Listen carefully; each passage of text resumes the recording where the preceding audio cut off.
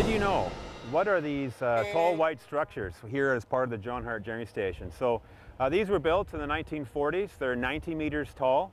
They're the same elevation as the John Hart Reservoir, and they provide penstock protection for the 1.8 kilometer penstock that runs from the dam down to the generating station.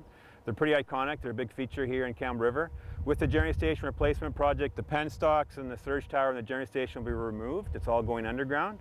And so we are going to keep one of the surge towers. The two on the left are going to go, but the one that's got communications equipment, that one's going to stay. It's not going to be part of the new facility, but it's a bit of a heritage value too. So people will be able to look at that for decades to come.